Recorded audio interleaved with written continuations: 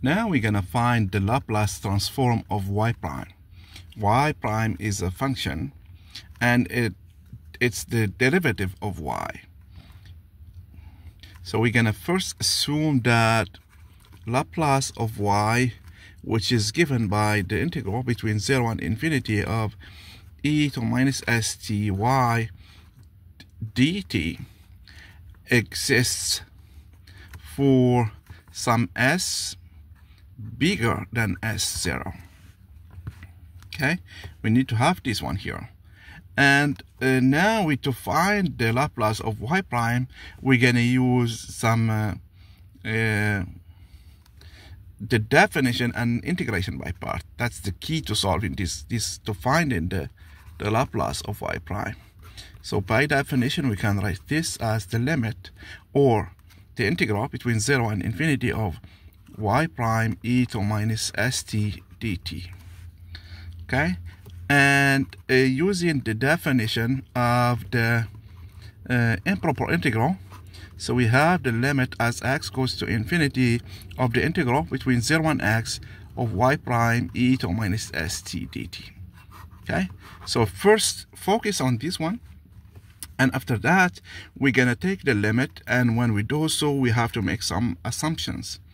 So here the best way is we're gonna use the differentiate integrate. So we're gonna differentiate e to minus st. So when we differentiate, we're gonna minus s minus st, and once we integrate we get this one here. So we have a plus minus, with this minus we're gonna have a plus. Therefore we have this integral, so the limit as x goes to infinity of y e to minus st between 0 and x plus the integral. So I'll take the s outside here between, because I did the multiplication only once. So here the integral between 0 and x of y e to minus st dt. Okay, here one key idea is let's first plug the x.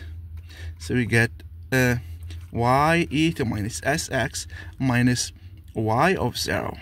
Okay, here when x is 0, I'm gonna get y of 0 and e to 0, which is 1, and I'm gonna get s, the integral between 0 and x of y e to minus st dt. Here as x goes to infinity, here I'm gonna do some assumption here, because the issue that I have is that this limit here as x goes to infinity of y e to minus sx. Okay, I'm gonna assume that y has some what we call exponential order. That means y is less than some exponential. So when I take the limit here, I get 0. We need to have this assumption here. So we assume that y is of an exponential order. That means y is less than e to some power here. Okay, some power of alpha x. We assume that. Okay, or we can, alpha can be positive or negative, but we have the exponential order, and with this s we get the result that this one should go to 0. So this one would go to 0. We have minus y of 0 plus s times the limit of as x goes to infinity of the integral between 0 and x of e to minus sty dt. Here, so this is the Laplace of y prime. So it's minus y0 plus s. This is just the Laplace of y according to the definition. So I have then the Laplace of y prime is s Laplace of y minus y of 0. Okay, so this tells me that I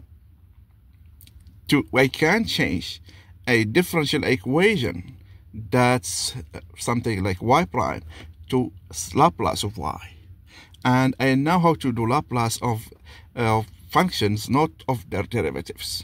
Okay, And this proves that the Laplace of y prime is s ly minus y of 0. Okay, we're gonna see what happens when we do Laplace of y second, but we're doing this step by step. We don't want to learn everything at once. So the key is to remember this one here. We will need it, we will have to use it later. Okay, let me make the y's look the same. Okay, so the Laplace of y prime is s ly minus y of 0. Next we're gonna do ly second, and after that we're gonna generalize. Thank you.